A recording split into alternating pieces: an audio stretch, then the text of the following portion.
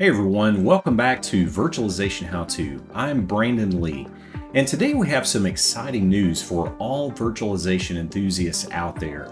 VMware has made a big move by offering VMware Workstation Pro for free for personal use. In this video, I'll walk you through the details and show you how to get started with this free use personal edition. So let's dive right in.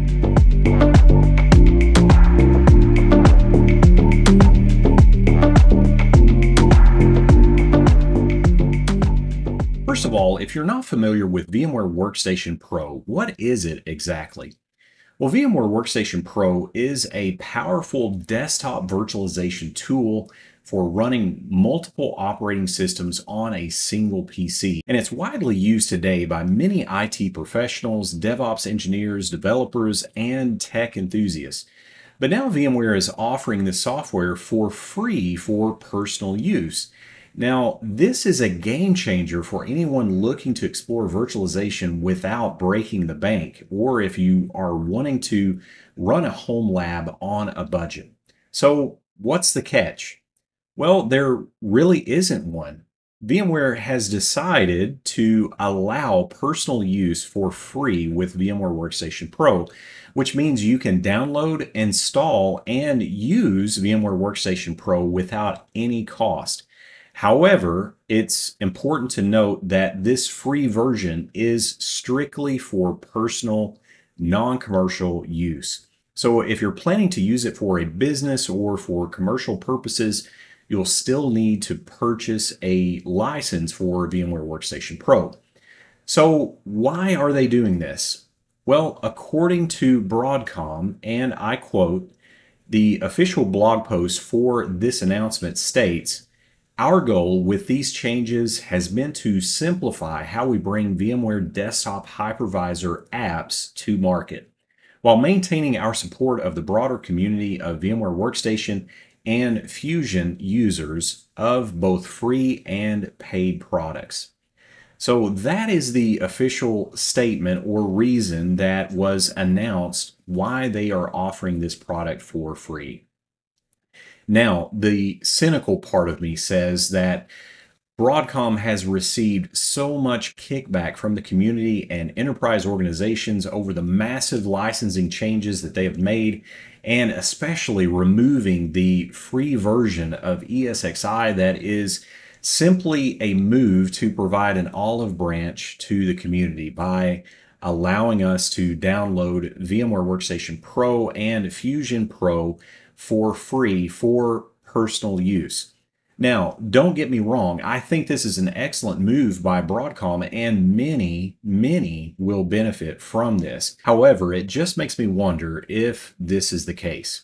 Now, let's get into the details of how to download and install VMware Workstation Pro for free.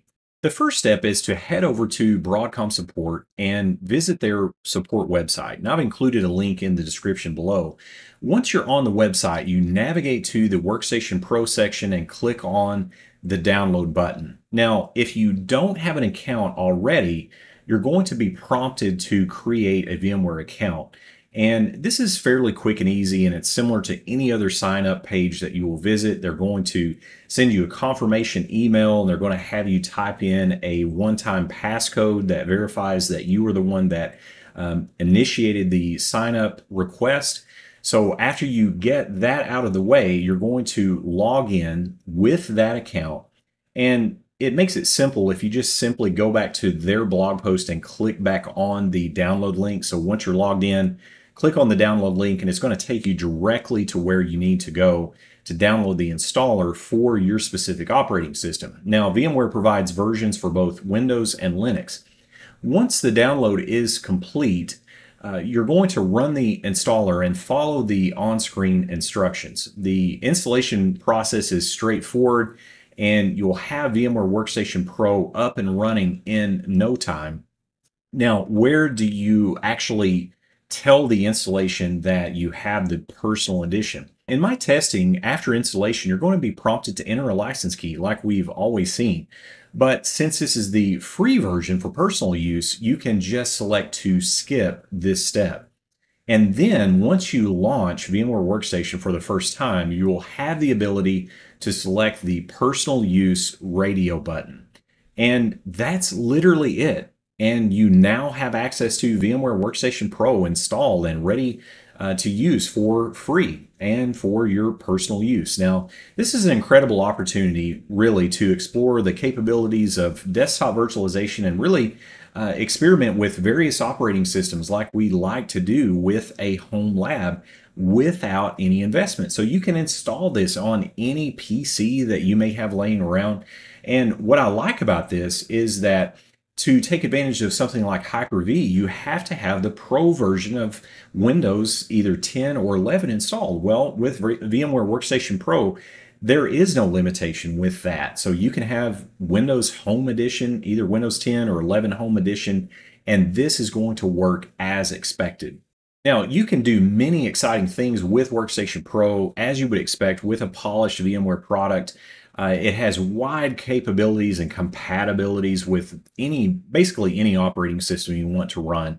And it's perfect for testing, for development, for learning new technologies.